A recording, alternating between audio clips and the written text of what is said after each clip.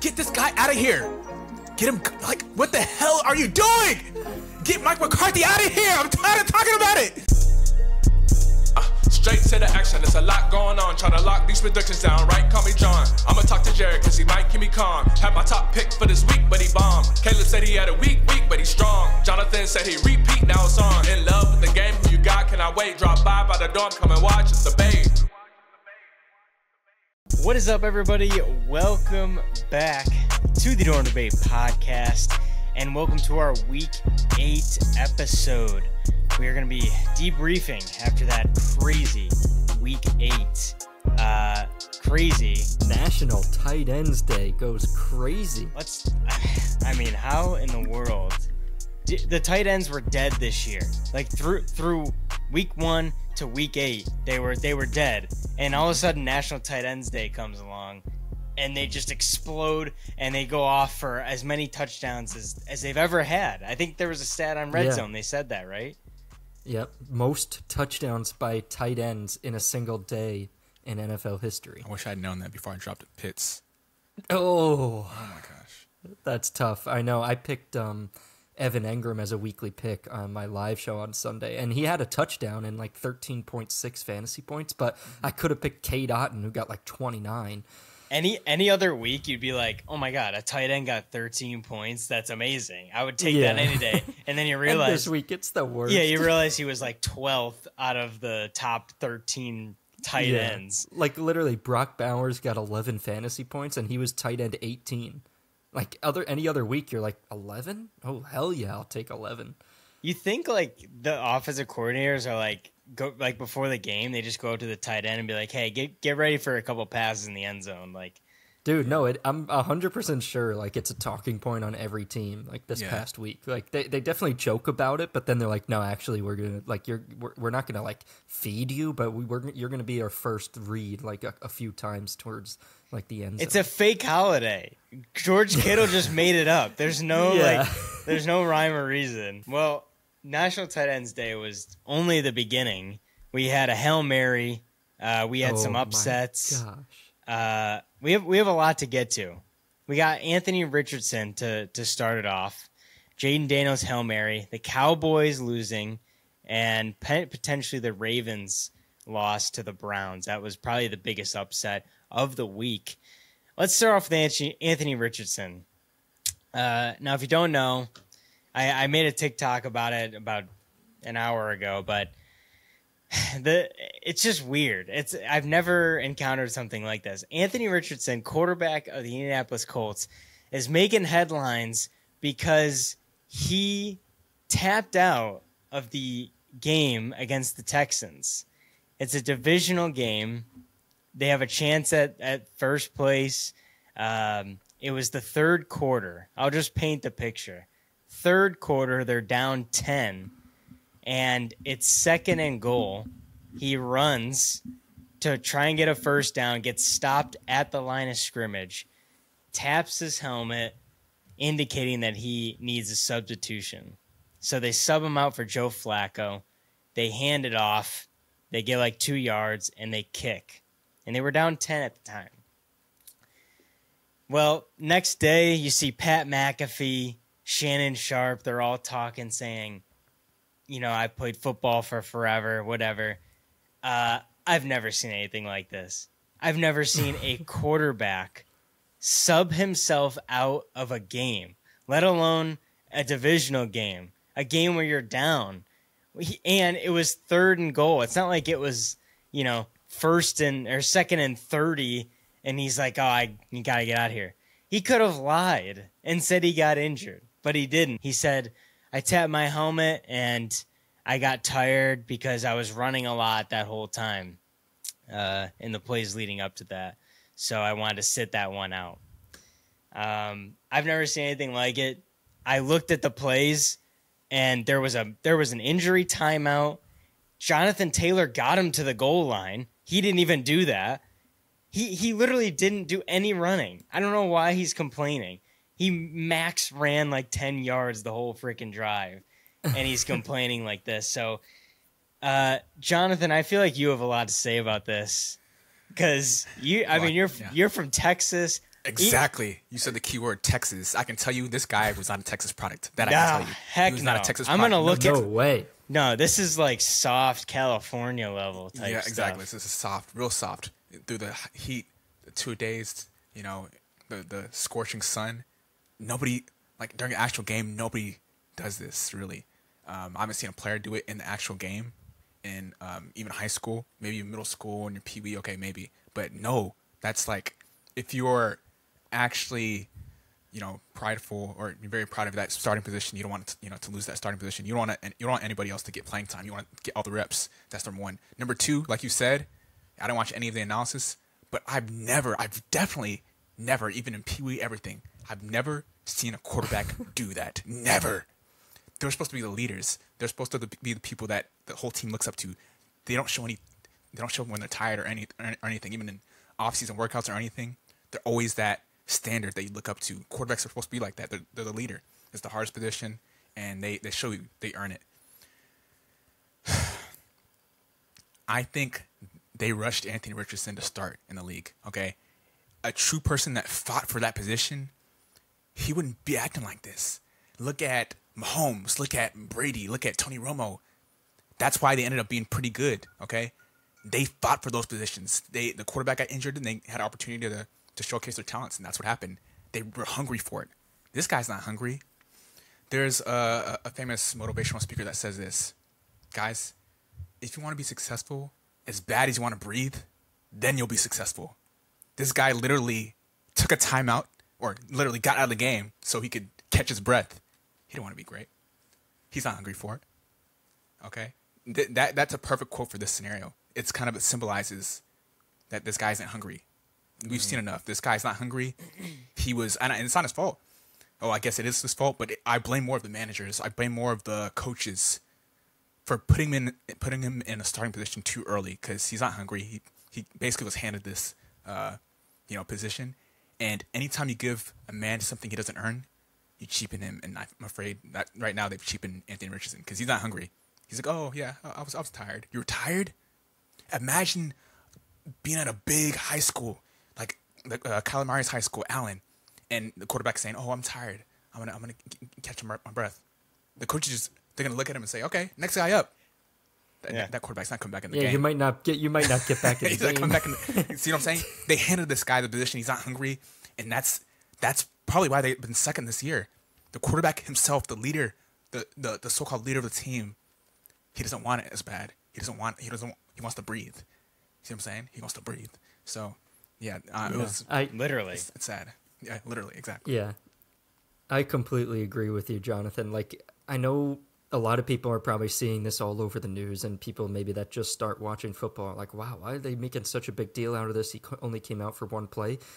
But like you said, Jonathan, leaders, franchise quarterbacks, you don't do this. And this is a big thing because you can tell that he's at least a year away from being like a leader of this team. He's got time. And I like what you said about the coaches, because the fact that Joe Flacco came in and did so well, it almost seems like the coaches messed up by saying like, yeah, Richardson, you're our starting quarterback when you come back. Like, yeah. Why? Yeah, he is the franchise guy, but that doesn't necessarily mean that, Flacco's clearly playing better. And I'm going to tell you guys, I think Flacco's going to be the starting quarterback for more of the rest of the season than Richardson. It's only we're going into week 9. There's 9 games left. I think that Flacco will start at least 5 of those games. Yeah. Because if you're the coaches, you're going to start looking really, really stupid if you continue to put this guy out there and continue to lose. Let me give you guys a stat that's so interesting and so crazy. I can't even believe that it's true. But Anthony Richardson has started 5 games and he's finished 5 games, right? In those 5 games, 4 of them, he has 10 or fewer completions. That's insane. 10 or fewer completions. His completion percentage is under 30% last game and the game before that. Guys, Daniel Jones doesn't even have a game under 14 completions this season. He has 4 of his 5 starts and finishes of a game with 10 or less. This guy cannot. Pittman targeted 6 times, caught 1 pass for 15 yards.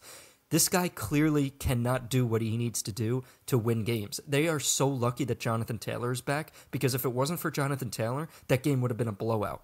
And if it wasn't for Jonathan Taylor this upcoming week, it would be a blowout again. And I think Flacco's going to start this week, honestly. Like this guy is astronomically bad right now, and he's got to be sat. You got to teach this guy a lesson. Like it's getting really bad. Yeah, what did he end up like? What was his attempts? Because the last one I saw was 10 of 34. But so 10 of 32 was this past week. The week before, 10 of 24, under 50%. The start before that, 10 of 20, that's 50%. Yeah. The start before that, 17 of 34, that's 50%. The start before that, 9 of 19, that's under 50%. He hasn't had a game better than 50% completion. You're literally just flipping a coin every time he drops back. He has the worst completion percentage of a quarterback since 2014. And the list on this is like Deshaun Kaiser is on this list. Mike Glennon is on this list. Drew Stanton is on this list. David Blau is on this list. Like, yeah, like I don't know. People don't understand how big this is. Like, if you have this guy in your dynasty team on fantasy, like you got to start looking elsewhere. He's not going to be fantasy relevant for at least another year and a half. I would say all of next season he's still going to be struggling. Like, you gotta find other options if you're the Colts at this point, and you have the best backup in the league, so use him. That's what's crazy is if I'm Anthony Richardson, I don't believe that I've won this starting job. Like Jonathan said, I feel like it was given to him. And, right, but and but if he felt like it was just given to me or whatever, like then why would he come out of the game? He's not scared. Jonathan said it. He's not scared. Literally, if Flacco came in and he throws a freaking so it was 3rd and goal, but they were backed up because of penalties, so they were really on like the 25. If Flacco comes in 3rd and goal, slings a pass to Josh Downs for a touchdown, like. How can you like sit with yourself and be like, wow, I just came out of the game because I was tired. I gave another man an opportunity, and he took the opportunity while I sat down and caught my breath. Like, and it forced the Colts didn't even try. They just forced the Colts' hand and the coaches to just run it. Because I guess Flacco could just go in and throw a dart, but they were like, oh, our starting quarterback is out. So they literally just handed off to Taylor for 2 yards, and they got a field goal. It doesn't even take any effort to just put your hand out and give. Right. I mean, come on, man. Or to even try. Like, call audible if you're that tired. Say, Colorado, hey, you're gonna run the ball. I'm tired. And you just hand him the ball. Like, come on, bro. He literally was like, there's no chance we can score a touchdown. So I'm just gonna like walk off, and Flacco can hand the ball off. Like, nah, that's bad. That's really bad, and it shows how bad it is when former NFL players are like, I've never seen this before in my entire life. Jonathan, you in high school, even in high school, never seen it before. Pee-wee, a quarterback. I mean, I've never, even in like when I've played sports growing up, I played deck hockey, I played flag football, and I played like soccer and stuff. Like you want to be out there. Yeah, you want to be out there. Like if it's late in the game, you know how many times I was like dead tired, and Jonathan, I'm sure you were too. Like you do not come out of the game. I don't care if I'm like literally half my speed. I still believe that I'm one of the best players out there, and I'm going to make a difference. Yeah, I talked about in the TikTok, like, because we're a little bit older, so we remember like Phillip Rivers tearing his ACL in a playoff game and playing through it. Then Matthew Stafford, that video of him where he like screws up his shoulder, limps off the field, then they realize that they're going to start doing the play again. And he's like, oh, I got to be out there. And he literally like can't even raise his shoulder, runs back on, next play, throws the game-winning touchdown to Calvin Johnson, limps off with his shoulder injury. And then even 2 years ago, we saw Patrick Mahomes against the Jags in the playoffs, and they're telling him, hey, we got to get x-rays on your ankle. And he's like, no, I'm not coming out. I'm not coming out of this game. And they're like, we just need to do it for precaution. Like, we need to look at your ankle. And he's like, no, I'm not doing it. And they force him. Yeah, he threw his coat down. That's a guy that's hungry. That's a guy that wants to stay on the field. That's what you want as a quarterback. Exactly. That's what you want in your quarterback. And this guy, I was tired. Let's move on to the play of the week. Jayden Daniels, Hail Mary. Commanders win on a Hail Mary to Noah Brown. Who was it? It was Noah Brown. It was Noah Brown that caught it. Pretty insane throw. I mean, the guy has one of the best. I think he's 5 for 5 on 50-plus passes. So his accuracy is already amazing. And I don't know if he did it on purpose, but we're going to say he did it on purpose. Both teams played really bad, to be honest. It was a low scoring game. Nothing crazy was happening until that very end. And it's a big win because Jayden Daniels beat Caleb Williams, the number 1 pick. So the number 2 faced the number 1. And I was telling John, I'm like, hey, whoever wins this head-to-head may have a little bit of an edge on the Rookie of the Year. And I think Jayden Daniels might have secured that Rookie of the Year, beating Caleb Williams and having that such an iconic, some may say Heisman moment against. It's unfortunate. Yeah. It's unfortunate because that's going to be the headline. Caleb Williams gets beat by Jayden Daniels. But, like, that's why you saw Caleb Williams, like, he was so pissed at the end of the game because he knows that's going to be the headline when, like, it's actually bigger than that. It's a team game. He did the best he could, and his defense gave up a stupid play. You saw that defensive back taunting the crowd. I don't know if y'all saw the video. He was taunting the crowd and stuff and all that. Yeah. And the play was already going on. And then, like, I think that was basically his responsibility to guard that guy or guard that area or whatever. And I think that's why they lost. Okay. I mean, that was hilarious. He was the one that ended up coming over and getting a hand on it. So he wasn't necessarily, so he wasn't necessarily late, but he was definitely distracted. And I think Eberflus said something. I didn't see what he said, but he definitely addressed that because somebody asked him about it. Mm-hmm. And I think he said like, "Oh, you got to focus on." He said something about, "Oh, you got to focus on the play" or something like that. Yeah. So I'm sure that'll be a talking point. And yeah, it is a little unfortunate because it is a team game, Jonathan. But at the same time, I thought the Bears were going to have a lot more success, and you picked them as an upset, and I was like, "That's a pretty good upset," because the Bears had a bye last week. John literally was like, "Wow, Jonathan went 2-0 this week," and in the locking up, so you're like, "Wow, he went 2-0," and then it happened, and we're like, "Oh my gosh." Yeah, dude, I mean, literally, Jayden Daniels was questionable, but he had 22 points. Like, fantasy. Yeah, he played through it. But at the same time, like Caleb Williams, he had some good plays, but he only had 10 completions, just like Anthony Richardson. Like he was 10 of 24 and 131 passing yards coming off a bye. Like that was a little disappointing. I like Caleb Williams, and the Bears have been good so far, but that was disappointing. It was disappointing. And look, Jayden Daniels at this point, we got to know, like, this guy has the it factor. Okay, he's a winner. Yeah, this guy is a winner, and so you got to be happy if you're a Commanders fan. You've been waiting for this for years. Now you finally got your franchise quarterback, somebody that wants to win, somebody that's hungry. He's probably, honestly, he's most likely not 100%. He's probably like 75%, but he still went out there and played, and he did well. Yeah, this guy's a winner. So that's something to keep your head high on, other than the win for Commanders. They're probably number 1 in the division right now. I'd have to assume. Yeah, they still are 5-2. Yeah, it's been a while since that's happened. Yeah, so 6-2 for the Commanders. Yeah, but I agree with Jared. I mean, he's probably going to win Rookie of the Year. He's just done too much to not win it. It was a big moment for Caleb Williams, like John said, coming off a bye to go into Washington. If he plays the game of his life, now then the narrative shifts to, oh, Jayden Daniels is running away with this, to, wow, Caleb Williams came into Washington, into Jayden Daniels' house, and played lights out and came out with a dub. But instead, even if they won, he didn't play great. Even a lot of Bears fans were like, we didn't deserve to win that game in the first place. Like, they played awful. They handed the ball off to an offensive lineman on the goal line, and he fumbled it.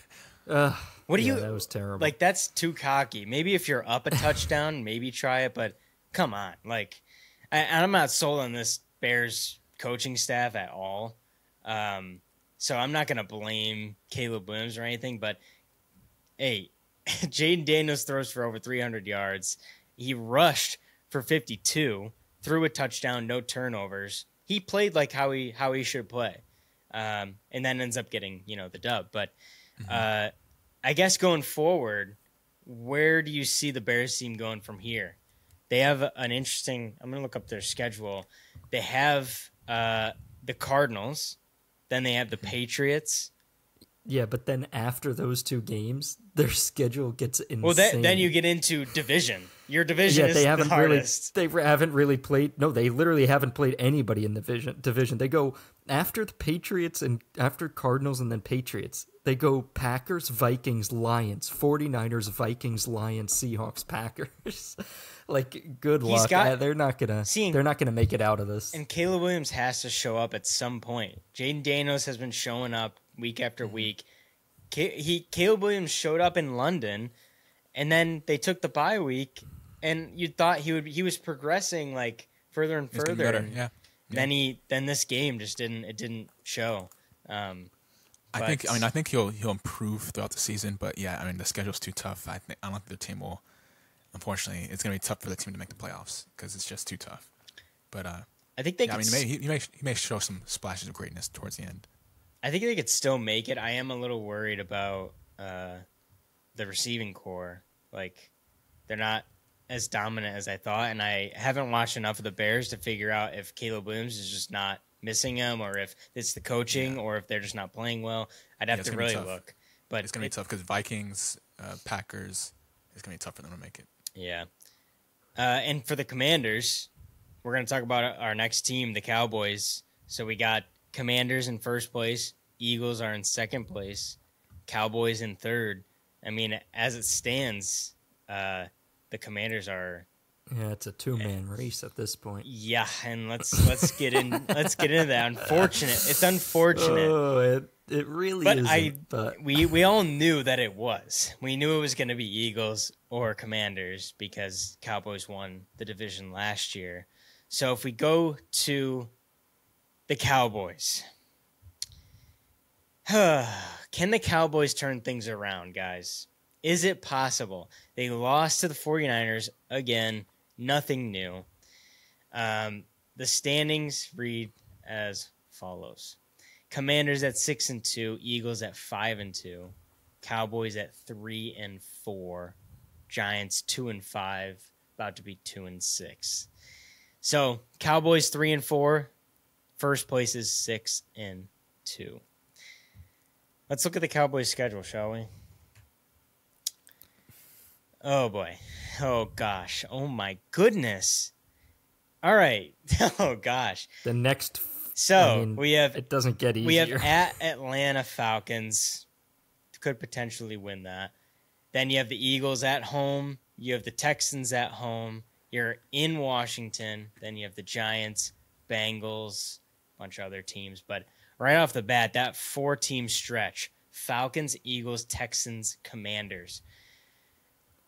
Jonathan, you've watched this team very closely. You're a huge fan. Do you think they can get out of this rut that they've dug themselves? I think it's possible. Anything's possible in sports. But they need to make smart decisions. Number one, the running game. They need to find a good free agent running back or something and pick somebody up or trade for someone. Because at this juncture, the running backs suck. The running game is terrible. And that's what's causing all this issue on offense. Dak Prescott, he's been looking awful. And I don't blame it totally on him because the rushing attack is not there. So they all know that, hey, the only way to score points is by throwing the ball.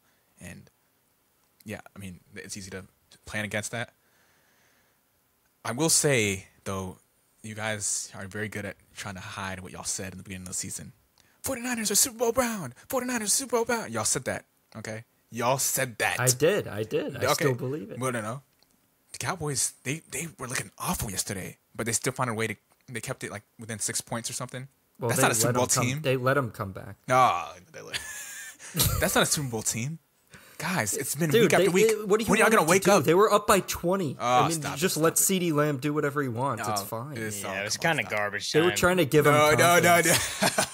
No. It was garbage time, huh? You guys are funny. Are you trying to victory lap a win? Yeah. No, I'm just saying. What are you happy about? I know, because I was looking at it. I was like, man, these John and I think it was all three, y'all. John, Caleb, and John said this was a Super Bowl bound team. Still is. This is not a Super Bowl bound team. They didn't have CMC, and they still beat you guys. Dude, they still won. Dude, in terms of this rest of the season, you can forget about CMC. He's not gonna be the same. Dude, he's coming back. No, he's not gonna be the same. And Jordan Mason, their starting running back. Jordan Mason was out. And they Jordan still Mason were was out. 20. Injury issues. They're not going to be fully exactly. Yeah, and how did they still win? Well, the point is, we're talking That's about this. coaching. That's coaching. Okay, we're talking about this year though. They're not going to be Super Bowl bound because of what you just said. CMC, even if he does come back, he's not going to be the same. Jordan Mason, he's banged up now. He's never going to be 100% until the season ends. Okay. They've had a lot of injury issues and stuff. That's not an excuse. Every team faces injury issues. Okay.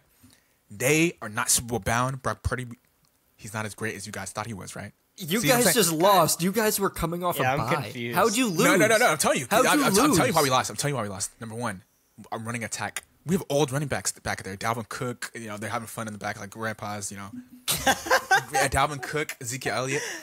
We suck on our running game sucks. Yes, your running game is your biggest problem. Yeah, that's the issue. And so if your running game sucks, then it's going to be tough to win because everybody knows how to stop So do you. something about it. Yeah, so that's what I'm saying. Cowboys, trade for somebody, make a move if you want to win now.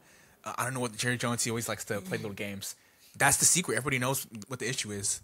Yet, I'm just happy because we still found a way to keep it close. We almost won the game, honestly. We could have won that game. It was like this. 49ers aren't a Super Bowl team. That's what I wanted to say. Number 2, I've said this and I'll say it again. It is the coaching. Coaching. Get him out of here. Get Mike McCarthy out of here. I'm tired of watching the games like this. What? Oh, it was like, I remember watching a 3rd and 5 and they ran the ball. I was like, oh, maybe they're going for it on 4th down, but that's kind of weird because they're on like their own 20 or 30. But let's see. They punted it. How stupid do you have to be to go, like, run the ball on 3rd and 5? Like, what are you doing? Get this guy out of here. Get him, like, what the hell are you doing? Get Mike McCarthy out of here. I'm tired of talking about it. That's what the issue is, guys. That's what the issue is. Get him out. That's what the issue is. Running attack, bad coaching. That's it. He is really hanging on to that one Super Bowl that Aaron Rodgers basically carried him to. He really is. That's his key. I'm a Super Bowl coach. time- I'm a Super Bowl coach. Yeah. They bring him into the office, sit him down, and he's like, "Yeah, I got my ring though. Do you want another?" I'm gonna throw a name out there because the trade deadline is next Thursday.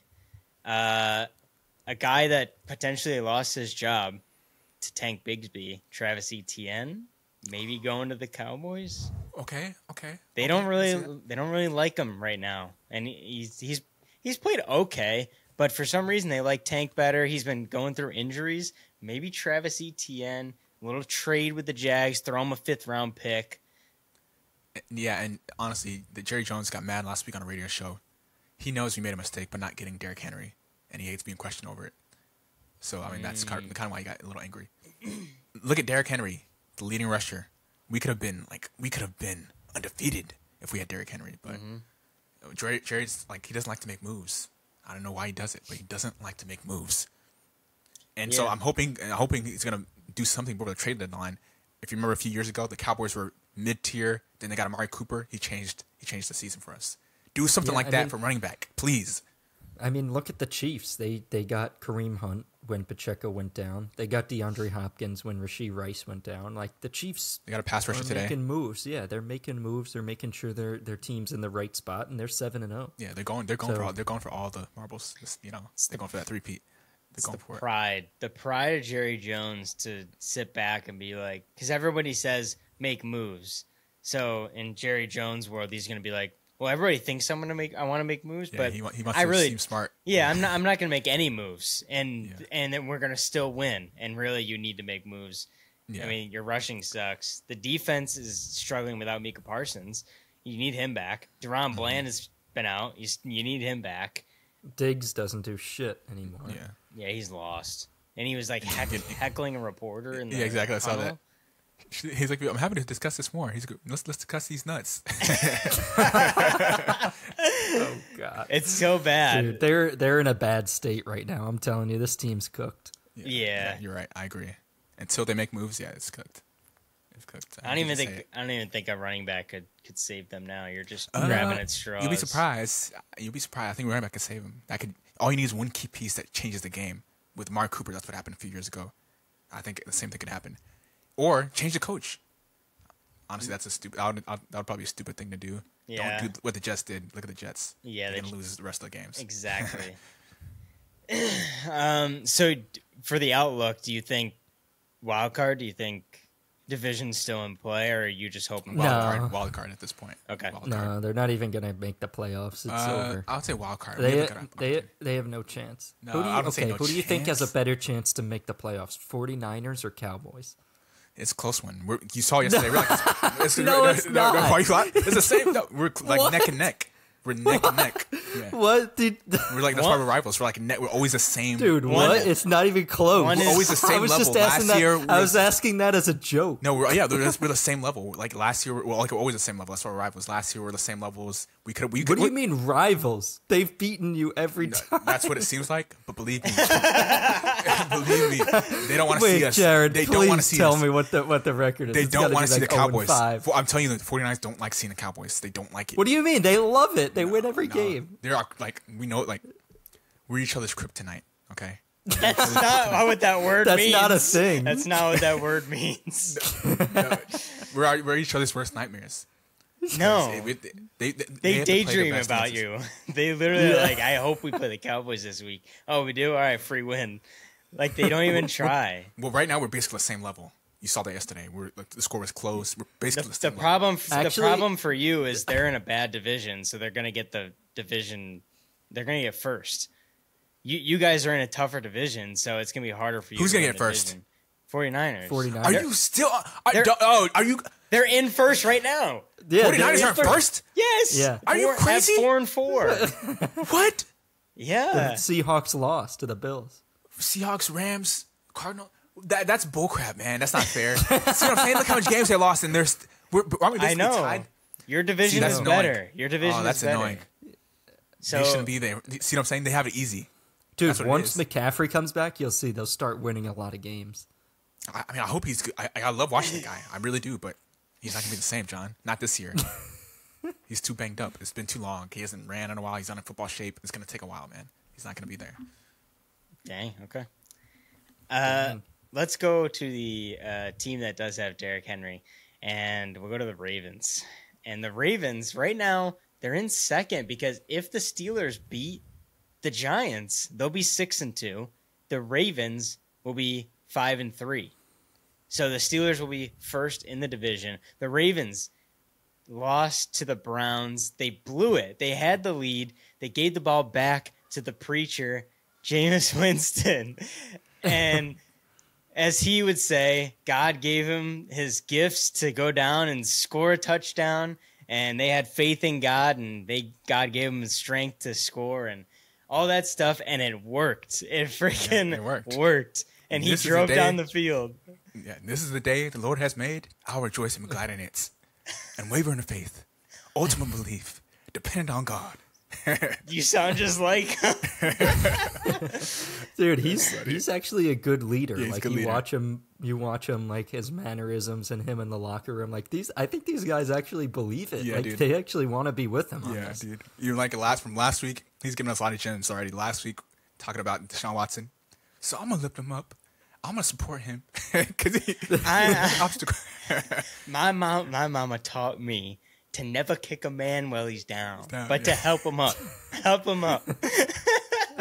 He's so good. He was doing a thing in the tunnel before the game, and he's huddling around all the quarterbacks, and he's like, hey, I want you guys to go out there, play fast, play hard, play smart, and play for the name on your jersey and the name on your helmet. Well, we're the Browns. We don't have a decal on our helmet, but you know what I mean. And dude, none of those quarterbacks are gonna touch grass. He's the only one. It's amazing. He's telling them to go play hard. It's amazing. I hope he's a coach one day because his press conferences, his speeches before the game. Dude, we should get him up in the booth. Oh my no, he won't stop talking. He's a yapper. Can you analyze? Eyes have not seen, ears have not heard what the Lord has in store for the Cleveland Browns. Yeah, that play right there. Every play is gonna be just a moment. Can you analyze that play? That run to the right for 2 yards. God gave him the gift to juke left and then move right. So they lost to him. The Ravens lost to him. No offense to Jameis Winston at all. But they lost Amari Cooper, their leading receiver. Nick Chubb was nowhere to be found. Is there a level of concern for the Ravens and how year after year they always seem to have trouble with the Browns. Like, guys, I've told you this team is not going to the Super Bowl. People keep picking them for the Super Bowl. Ravens. The Ravens are not. But guys. they always have trouble with the Browns. Well, the thing is, guys, you guys have to notice this trend across the league, okay? In divisions, especially for top teams, you pick players that can beat that division rival. For example, why do you think the Chiefs always have close games with the Raiders and the Broncos and things like that?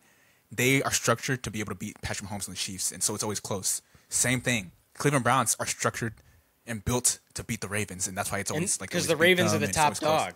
Exactly. They're the top dog. But like it's all about matchups. Football's a game of matchups. In terms of the matchups, the Cleveland Browns match up perfectly with the Ravens. Right. But the Chiefs, majority of the Chiefs games with the Raiders are close sometimes, and but they always come out winning. The Ravens, it seems like they don't come out winning like 90% of the time, maybe like 60. Yeah. But like I'm telling you, this Lamar throwing his helmet down at the end of the game, like dude, some of this is on you too. Yeah, like it was him. You didn't play a perfect game. Like he missed likely on the previous drive, I think, for like an 80-yard touchdown. Yeah, over the middle. He was like wide open at the middle of the field. And that last play, like who was that going to? Y'all saw that last play, his last attempt. I mean, come on, man. Yeah, so dude, their schedule, home against the Broncos, they're favored by 9 somehow. But the Broncos haven't been bad, so that'll probably be close. Then the Bengals, Steelers, Chargers, Eagles. I still think they're overall. So it's not easy. My screen's frozen again, but they're overall better. Like you brought up, John, in the live show. Like a lot of their DBs were gone; they were out. So right. I mean, getting them back will be fine. I mean, it's the Browns Super Bowl. That's a huge issue. Like they are the number 1 run defense in the league, but the worst pass defense. Like, yeah, they did have injuries at corner, but dude, they were missing Marlon Humphrey. But even when he was in, Jamar Chase had 193 yards, 2 touchdowns. Like, okay, Humphrey's good, but he's not top 10 cornerback. Right. All right, we got to wrap this up. Thank you guys so much for watching and listening to the Dorm Debate Podcast. If you haven't already, go follow us over on Instagram and on TikTok at Dorm Debate Podcast. If you haven't already, subscribe to the YouTube channel. We are close to 5,000 subscribers, so if you hit that subscribe button, it would mean a lot to us. And as always, guys, we will see you next week for a big surprise next week. So tune in to the podcast. We have a big, big, big surprise, potentially about a trip.